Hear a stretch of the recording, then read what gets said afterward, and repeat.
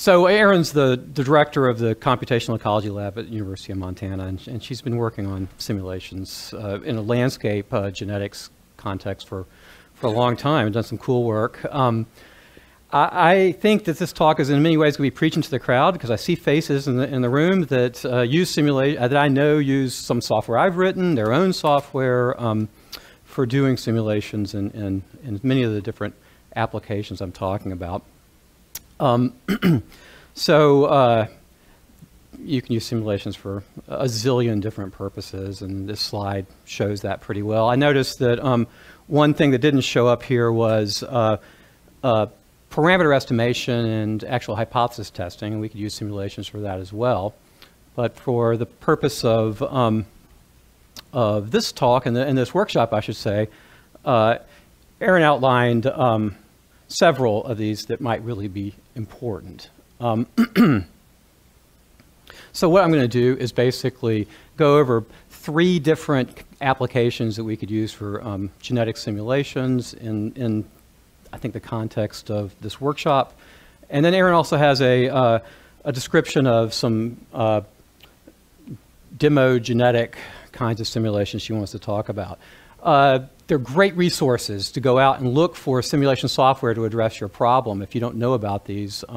Sean and Oscar and Erin as well have written some great review papers. It's always tempting when you see a new problem to say, I'm going to code up my own simulator. Often you don't need to do that. That's probably a canned piece of software out there already.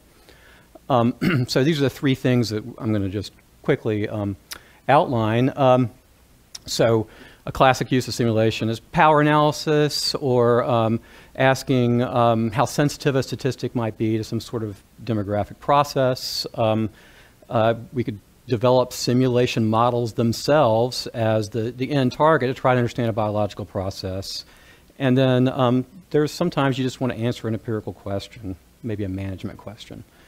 And so, you know, these analytical kinds of evaluations are going to address the things that I think we all know are important. How many markers you might have to employ in a study, how sensitive your, as I said a second ago, your statistic might be for a some sort of demographic process that you're interested in. And you know, here's a set of examples of people doing this kind of work. You might ask, you know, how long until, I guess I'll look at it here, how long until some sort of change in the environment is actually reflected in the genetics, how many markers do you really need to use, and even ask questions about how neutral and adaptive variation might differ under different demographic scenarios. So at the same time, I think in the history of population genetics, typically when a new statistic is developed, it's tested with some sort of numerical simulation. But you may also just want a simulation model to, you know, give you some understanding of stochasticity in a problem you're working on. And you know, a great example of that is the allele surfing story that's become really popular in the past few years, where genetic load accumulates at the margin of expanding populations. And here's the sort of canonical paper on that. I noticed that I think that I've got a wave of harmful mutation, not beneficial. That's a little incorrect there. But here's an example of how as a system of populations expands through time, we see the accumulation of genetic load, deleterious mutations on that expanding front. So there are analytical solutions produced in this paper, but the stochastic simulations are consistent with those and perhaps are somewhat more realistic. And then finally, you may want to know, if I stock 100 fish into this population, what's going to be the impact of that stocking effort? And a simulation approach might be a good way of doing that. Sean and I got involved in a project a few years ago where we were interested in ex situ seed conservation. And there was a well-known rule of thumb out there that maybe 40, 50, 60 seeds per population would help us capture the amount of genetic variability that you would that you'd want to capture and keep in your seed bank. And so these graphs, basically, the axes are labeled, although unitless, and not in the paper, but on the slide they are. But the ISO bars there are the proportion of alleles captured under different sampling strategies. And one of the take-home messages here, and I don't think this is going to surprise anybody, if you collect additional seeds from a single individual, you're not going to capture a lot more additional alleles, whereas if you add in additional individuals in your sampling strategy, you do. And this demonstrates that quite well. And it also demonstrates that the dispersal rates in these populations have an impact on this pattern as well as mating system. Incidentally, these were all done with spatially explicit, true XY kinds of individual-based simulations. At the same time, we went out and looked at some actual empirical data. So these are data sets where the sampling strategy was well explained in the literature, and the number of alleles were actually captured were illustrated. And what we found was that although we've come up with a more elaborate approach and something that's not quite a rule of thumb like we've seen before, it still didn't quite explain what happened in the empirical data. And actually with this Heliconia species, we overestimated how many individuals you needed to actually sample alleles, whereas with this Quercus species, we did the exact opposite. And we're thinking that has to do with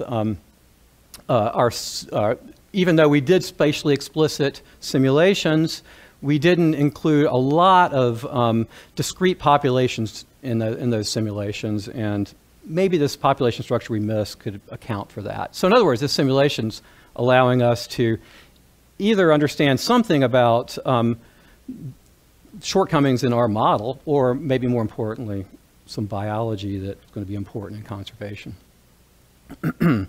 So this is the stuff that Aaron is really interested in right now, these demogenetic models. And essentially, they're going to be individually based, spatially explicit, and movement through that landscape is going to be, there's going to be resistance based on either landscape features or, as you see here, riverine features. And so movement isn't exactly continuous. And these processes all should be simulated. I do want to point out that much can be learned by looking at neutral processes by themselves before we start simulating selection on top of that. And as these simulations become more elaborate, the ability to actually include selection at the level of the genotype. So individuals with certain genotypes do well at certain points in the landscape relative to other genotypes. But it's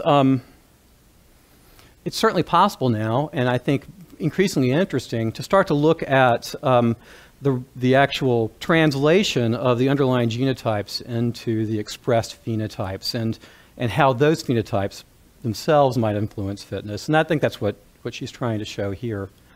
So instead of just looking at does a particular genotype have a high or low fitness, we could translate that through the simulate essentially polygenic inheritance and come up with traits that way.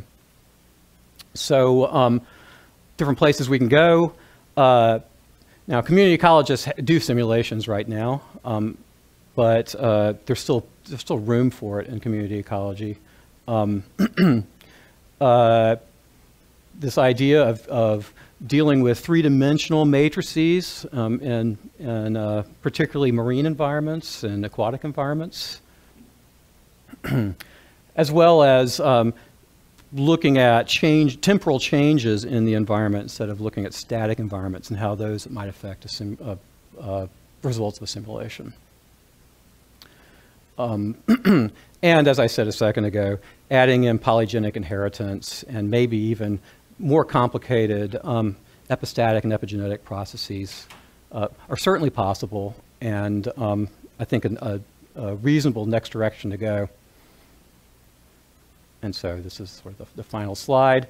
And then there's a summary. You know, what does this actually mean for us in this workshop?